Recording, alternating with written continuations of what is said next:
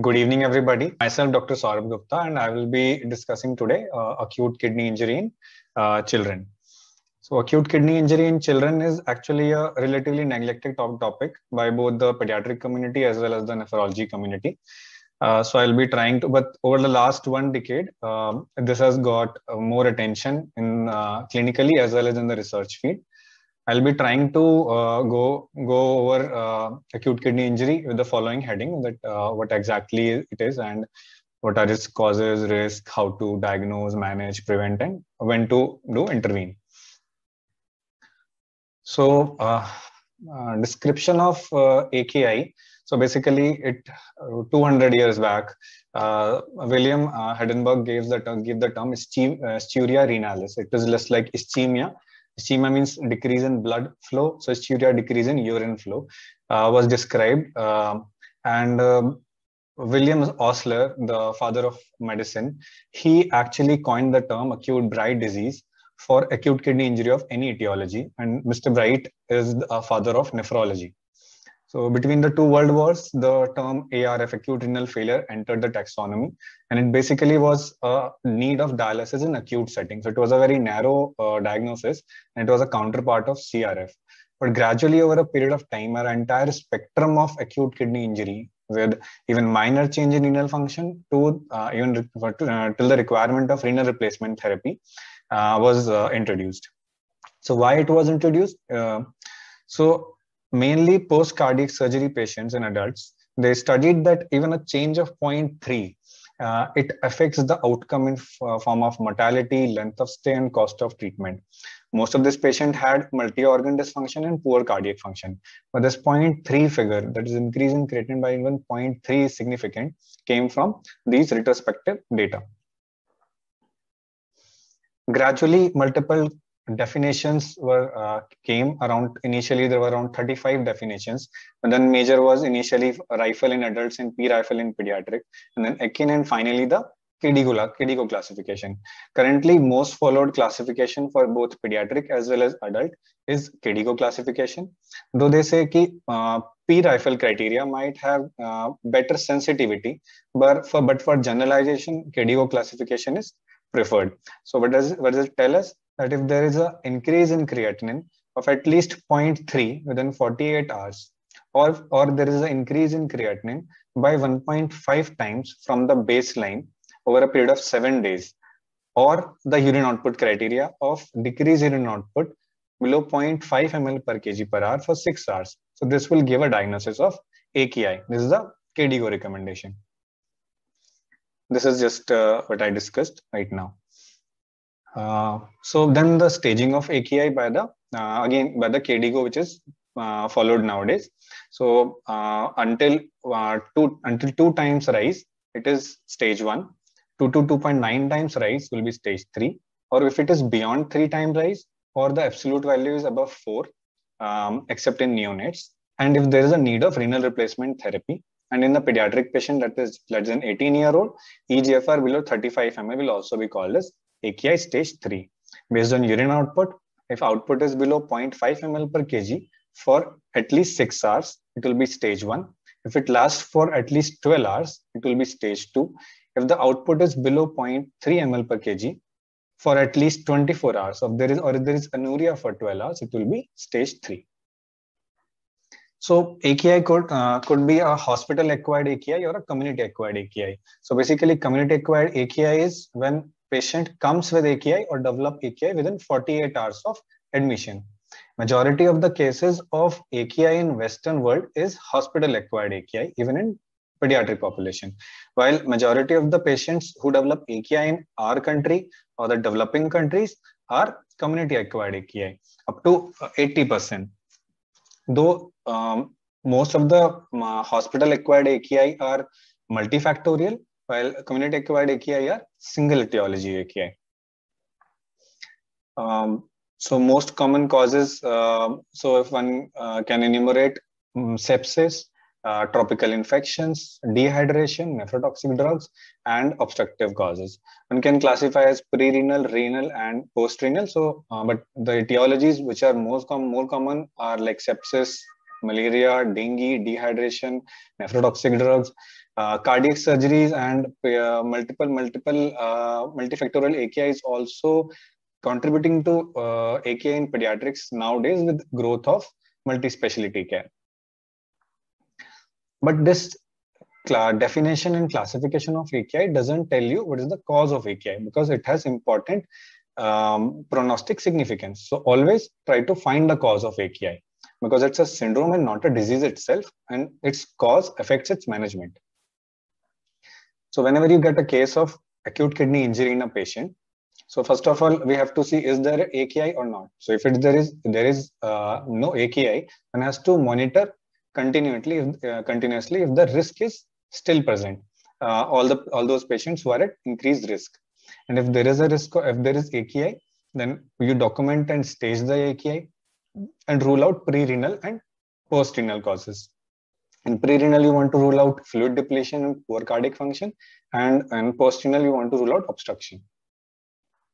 And if one gets a specific etiology, then one can start the management according to that, or there can be a non-specific AKI where etiology could not be established. So case scenario, this is a most common case scenario in a developing country like ours, where especially in the rural area, where so 4-month-old child, the child is well growing on formula feeds. Now this child had watery stools for 2 days, and they were not improving. On examination, child is lethargic and severely dehydrated. So the most common cause of AKI in our scenario is this scenario only, and one has to assess when the patient is being assessed for dehydration, that is she at risk of AKI or not. So this is the most common risk, as well as for pre-renal as well as ischemic renal injury. If the pre-renal injury continues, it will lead to ischemic renal injury. But the prognosis is relatively much better in comparison to a patient of sepsis AKI, because it can be reversed by fluid replacement. So one should not be, one should not just think that if there is AKI, the mortality or the morbidity will be similar in all the causes. Cause will affect the outcome. And even if the oliguric AKI is not prevented, recovery within 1 to 2 weeks is mostly, it's common. And one just need to support till that point of time with dialysis treatment. And so if the patient is, the question which comes to everybody's mind is, how frequently I should monitor my patient who is at risk of AKI? There's a similar patient, or a sepsis patient, or a malaria patient. So there is no straightforward guideline, but if the patient continues to be at risk, one can continue to monitor. So at least once a day, renal function evaluation is acceptable. But if our patient is, suppose, having good urine output and has responded to our management, we might just stop further monitoring. But if the patient is having worsening, or you are unable to measure urine output, patient might require a frequent monitoring. One has to go with this dictum that normal urine output doesn't mean normal kidney function, because especially neonates, they might have normal urine. The most common AKI is non-oliguric AKI. But low urine output means that there is some abnormality in the kidney function and needs evaluation. So what all we can do to prevent the AKI in a patient who is at risk? So most important is assessing the volume status. It is the perfusion pressure. Though it is easier to say it, but it is difficult to do, especially in the setting of sepsis. Our clinical features, they are the backbone and the cornerstone, but they are late. One can use multiple modalities, including infrared vena cava by ultrasound, CVP analysis, but they are all static measurements. One can use dynamic measurements like echocardiography, pulse pressure variation, and also lung comet sign in USG. So these factors can help you understand the intravascular volume status. FENA is helpful in differentiating AKI from pre-renal and renal, but it is affected by drugs like diuretics, by volume fluid therapy, and underlying CKD.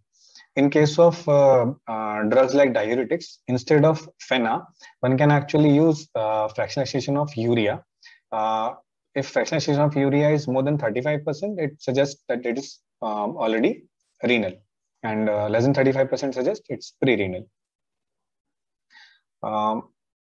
If the patient is stable hemodynamically and he's still oliguric, one can try a fluid challenge. Most of the patients who will land up to you might have already received some fluid challenge, so one has to review the records before again giving a fluid challenge and leading to fluid overload. So one should be very cautious while challenging the fluid. Someone before you might have already done that, and rule out obstruction. And if oliguria persists, then need not push more fluid. If the patient is hemodynamically stable, put him on restricted fluids, that is insensible losses and urine output. There is no role of giving diuretics until there is feature of volume overload. Here I would like to add the role of diuretic is only for assessing the severity of AKI. It's like a prognostic marker, that is furosemide challenge test, which can tell you will the patient will go into stage 3 AKI or not, and not for therapeutic purposes. And there is no role of low dose dopamine or any other vasodilators. So in critically ill children, there is dilemma that one should actually resuscitate for adequate cardiac output, and at what level, till what level they should do the fluid resuscitation. And it is relatively difficult, especially in patients with sepsis. But dictum is that one should use early goal-directed therapy, that is resuscitate early, resuscitate hard, and then keep them dry. Restrict their maintenance fluid and only resuscitate whenever there is need. Otherwise, restrict the maintenance fluid. So that will probably give them adequate renal perfusion, and they will avoid any volume overload. In pediatrics specifically, there is evidence in form of percentage volume overload. It is the index of severity and is associated with increased morbidity and mortality and length of stay. This is a very beautiful diagram which suggests the therapeutic window which get narrows as the severity of AKI worsens. This therapeutic window is very wide when the person is actually having a normal appearing renal function and is a high risk. It is still very wide when the patient is having a volume responsive AKI. At this point of time, your traditional biomarkers will be normal. And the new biomarkers which have come up, which we'll be discussing, will be abnormal, but they are not used in the routine use. And the point when our traditional biomarkers are available, already it's too late. But still we have to. So at this stage, mostly we detect our patients with AKI. So we need better biomarkers. This is a diagram which suggests that whenever there will be volume overload, so there will be raised venous pressure and interstitial renal edema. Intra-abdominal pressure will rise and will decrease the glomerular filtration, and there will be diuretic resistance. And if it continues, there will be worsening of AKI. So both volume depletion as well as fluid overload will worsen the AKI. So one has to balance this. And this question is commonly encountered in daily practice, that will my colloid will help better than crystalloid for resuscitation? So evidence doesn't support, though theoretically albumin is a superior volume expander, but it is not more effective than isotonic saline, and there is no renal benefit according to the studies. Theoretically, it can also cause decreased GFR by increasing the oncotic pressure. While hydroxyethyl starch is definitely more nephrotoxic because it can cause osmotic nephrosis and disturbing the proximal tubular function. So definitely the patient is having sepsis and shock, they will require vasopressors, and correcting the blood pressure by using vasopressors in a fluid non-responsive state will actually decrease the risk of AKI and AKI severity. None is better than other in preventing, but dopamine has a higher risk of arrhythmia, and norepinephrine and vasopressin are relatively less arrhythmogenic. There is no role of vasodilator as we previously discussed. So what else we can do to prevent it? So now we have already seen what all we can do to prevent it. But if we can't prevent, we have to avoid a second renal injury. So this we can do by discontinuing any nephrotoxic medications whenever it is possible and changing it to a non-nephrotoxic substitutes, like avoiding aminoglycosides, NSAIDs. Mostly ACE and AT1 antagonists are in patients of CKD. So one has to discontinue them, plain amphotericin B and radio contrast. But one has to get the message correct that if they are required for any life-saving procedure or therapy, they will one has to give them, but not at the risk of life. One should hold them.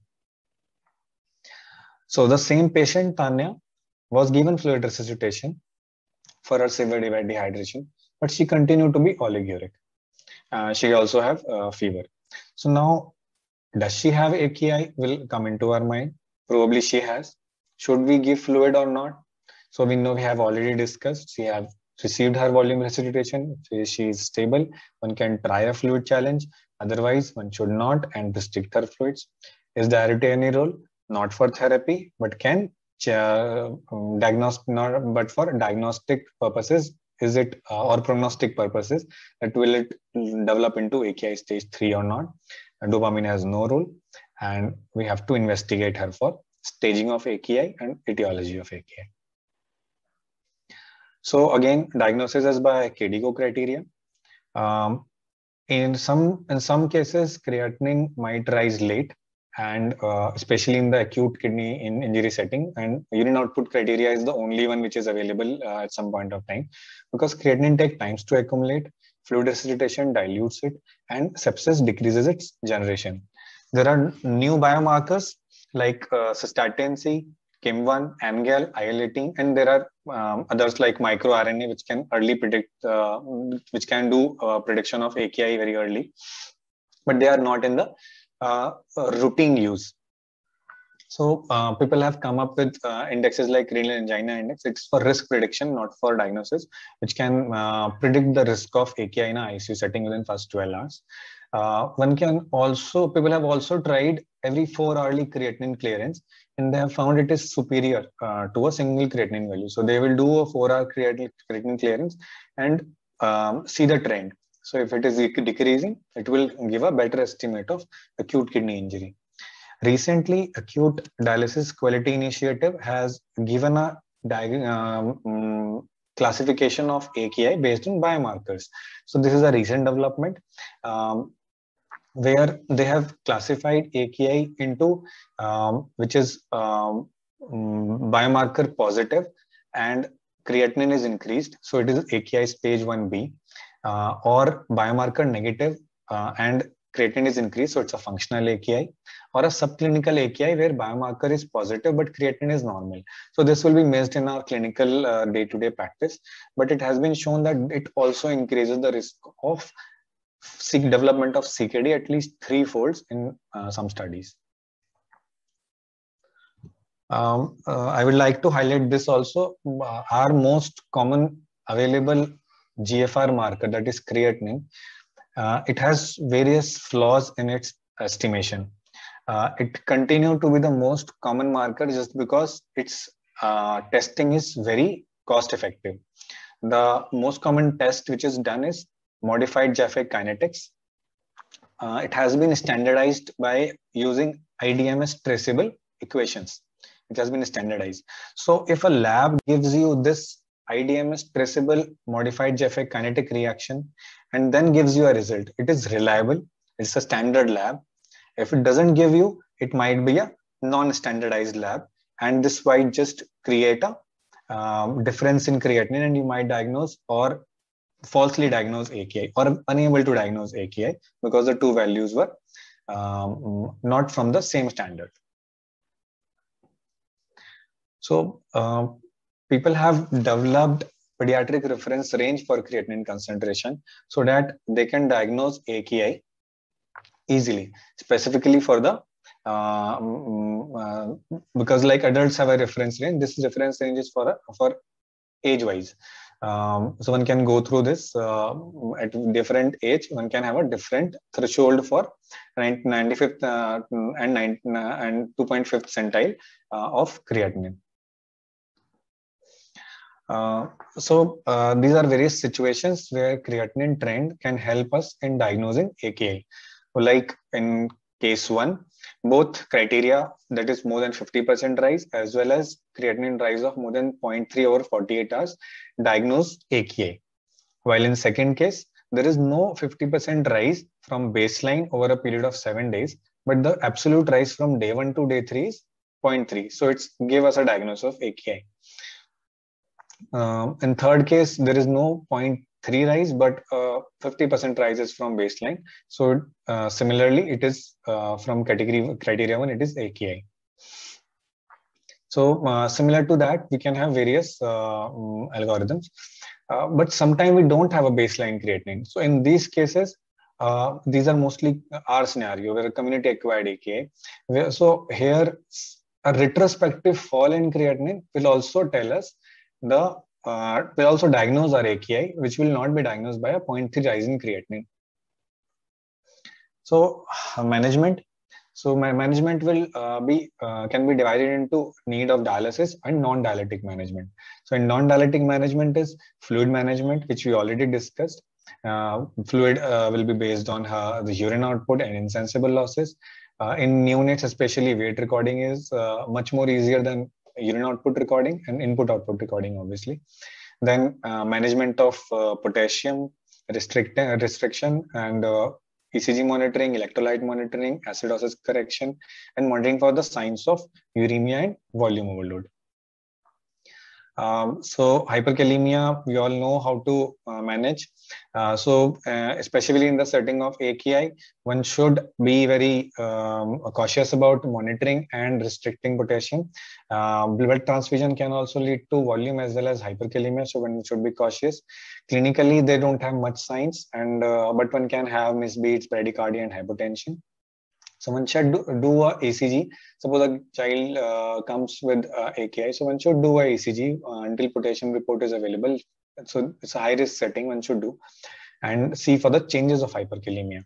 And if they are there in the ECG, one should give a calcium gluconate, which will stabilize the membrane without decreasing the potassium, decreasing the risk of cardiac complication.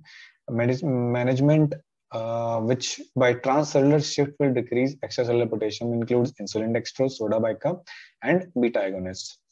One can use diuretics to increase the renal excretion of potassium, or one can use potassium binding resins. And best way to remove potassium, if required, if it is refractory or the management, will be dialysis.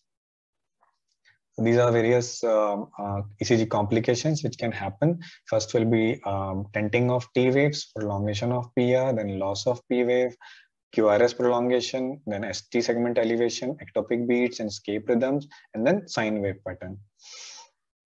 So, and then drug dose modification is also required for those drugs which are renally excreted. So, but how to dose them? So this is tricky, but if available, one should do a drug level. Mostly it is not available. So one can actually do a kinetic GFR, but it is not standardized and it's difficult to standardize and calculate.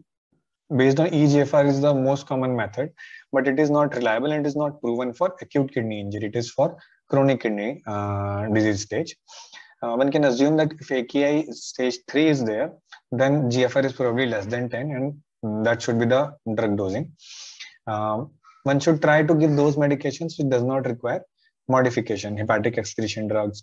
So that will be more beneficial. This is the least cared part in the acute kidney injury. Acute kidney injury is a hypermetabolic state.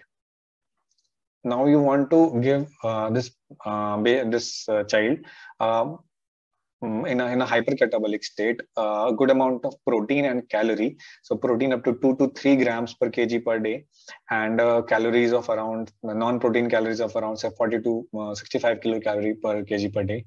But your restriction is fluid. Because the patient is on fluid restriction, you can't give this much of nutrition. So this actually becomes an indication for renal replacement therapy, because if one has to provide this much nutrition and balance fluid also, specifically when they are on liquid feeds and TPN, to balance euvolemia, one might need to do ultrafiltration so that one can provide good nutrition. So when to give renal replacement therapy? So absolute indications, they are classically refractory hyperkalemia, metabolic acidosis, overt volume overload, uremic encephalopathy. In chronic cases, there is pericarditis, acutely, rarely.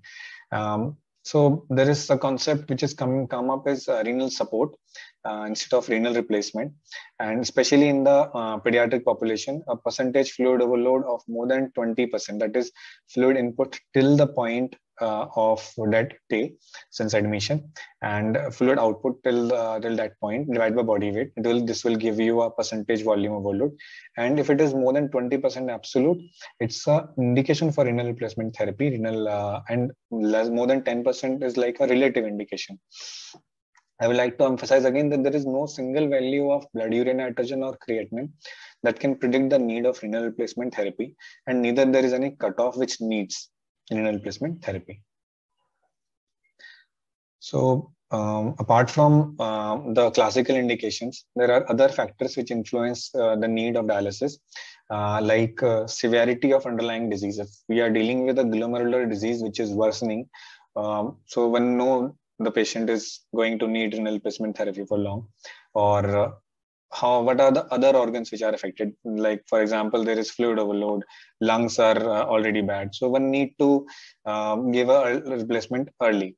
Also, expecting solute burden, especially like diseases like tumor lysis syndrome and rhabdomyolysis, where the solute load can be high and one might require dialysis even twice a day.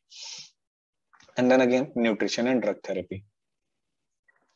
So which modality choose to choose? So it will depend upon the resources, expertise, patient, and disease characteristics. So if a neonate is there, so most common modality of dialysis will be peritoneal dialysis, though one can, with the current armamentariums, one can do a variety of hemodialysis, peritoneal, or continuous renal replacement therapy, or prolonged intermittent therapy. But based on patient characteristics, the modality will different, and disease characteristics also. Like if the patient is hypercatabolic, then one might not be able to do a peritoneal dialysis. If the patient is having tumor lysis syndrome, HD will be better than peritoneal dialysis. In the case of severe refractory hyperkalemia, HD will be better than a peritoneal dialysis. The patient is in hypovolemia, HDs cannot be done, and then one has to either choose between CRRT or peritoneal dialysis. So there will always be a trade-off between what we can offer and what patient can or a disease demands. Just want to highlight community-acquired AKI. So it is less studied than the hospital-acquired AKI. All the definitions have come from hospital-acquired AKI, but this is much more common, especially in our scenario. In the global snapshot done by ISN, 80% was community-acquired. And this was even when the rural areas were ill-represented. So one has to, since then, there are many studies which have actually looked into this, and probably prognosis in community-acquired AKI is relatively better than hospital-acquired AKI. The reason being, patients are mostly having a single etiology and they're mostly young patients. But along with that, one has to mention that because especially young patients and children, they have several decades of life expectancy. So there is an increased risk of CKD, lifetime risk after AKI, and it needs monitoring. ISN 0/25 is basically to prevent the mortality associated with preventive AKI by 2025. So next we come to then how to follow up these patients. So are they at increased risk of CKD? As we already discussed, they are in increased risk of CKD, and this CKD risk increases with the increase in severity of AKI and the lifetime. What is the lifetime of forward for that patient? For example, a child has a long life to live, so the risk of CKD will be higher. So how frequently one should follow up, when to evaluate, and how to prevent. So one should, once the AKI is resolved, one can actually follow up them every 3 monthly. One should monitor their creatinine, proteinuria. One can look for their growth of kidneys, renal growth. And there are currently modalities like antiproteinuric agents, drugs which decreases hyperfiltration like SGLT2 inhibitors, tight BP control, and counseling to avoid nephrotoxic drugs. These can all modalities which can prevent the progression or slow the progression of CKD. So one need to follow up them closely, because in adult, many studies, approximately 50% of CKD was shown to be without any etiology. Was it a missed AKI, subclinical AKI? So probably a lot of patients might have had AKI which was missed. And when to suspect a glomerular disease? So this is actually quite straightforward, but sometimes difficult. So if there is gross or microscopic hematuria, new onset edema as the disease begins, and hypertension or a systemic symptoms of connective tissue disorder, and without any clear history of volume loss, drugs, or trigger, so one should suspect a glomerular disease or a interstitial disease. A few slides on neonatal AKI. So they are all newborns are born with the immature kidneys, and the GFR reaches the adult level by approximately 2 years. But at birth, the creatinine is a reflection of maternal creatinine, and it slowly declines over a period of week, or in preterms even up to 2 to 4 weeks, to reach another value. So neonatal AKI is usually non-oliguric, and oliguria is not a sensitive marker for AKI. Physiological, there is a state of polyuria, and they lose approximately 10% weight. So there is no well developed classification of AKI in neonates, though one has the community has now accepted more or less the 𝐀𝐜𝐿 classification, but it still needs further improvement, because the classification is mainly based on rising creatinine. This is the N-rifle, which actually has not given any value for creatinine because of the uncertain thresholds, and is mainly based on urine output. But as we already discussed, urine output is mostly preserved in neonatal AKI. This is the 𝐀𝐜𝐿 classification of AKI in neonates. The points which are different in neonatal AKI in comparison to any other than the standard pediatric and adult classification is that the reference creatinine, that is the lowest creatinine, is variable. So it is the lowest previous value, because creatinine neither is being reached, and then there is a rise in creatinine. Also, a creatinine of 2.5 corresponds to a GFR of less than 10 instead of 4, which is in the adults or pediatric classification of AKI. Urine output criteria they have kept same, but studies on urine output is difficult, and the largest cohort study, that is the 𝐌𝐞𝐿 trial in neonates, 𝐌𝐞𝐿 study, it also used 24-hour collection of urine. So it's difficult. So weight monitoring and urine output over a 24-hour is a better trade-off when one can do a monitoring at 24 hours. Risk factors will be again Apgar score is low, and there is hypoxia, low birth weight, and preterm children, drugs like ibuprofen therapy, neonatal sepsis. So again, management basic principles will remain same. Only thing is that most common modality will remain peritoneal dialysis, and PD catheters can vary according to the child. So a neonate, which is a preterm neonate, might even a normal small PD catheter might be big enough, and they might be dialyzed even with a large bore cannula.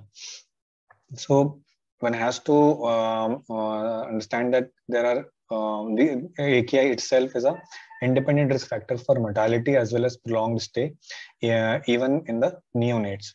With advancement in technology, so there is HD, there is HF20 CRRT, NIDAS. So all these armamentariums have actually helped us in managing neonatal AKI, apart from peritoneal dialysis, which is done, which is done mainly in the developing countries. So developed countries also in neonatal AKI is doing mainly peritoneal dialysis. So this is a NIDAS system. Just to mention that prophylactic theophylline post asphyxia was being studied, and it has shown that it can prevent AKI. Basic mechanism is probably by inhibiting the tubuloglomerular feedback. Recently, caffeine also in the analysis by Vikan group has shown that it probably by the same mechanism decrease the risk of AKI in their cohort. But specifically for theophylline, that what is the long-term neurological outcomes unclear, and with the current therapeutic hypothermia, its place is unclear. Though KDIGO recommended in 2012, though weak recommendation, it was a weak recommendation, but current era, it's probably not of much interest and use. Thank you very much.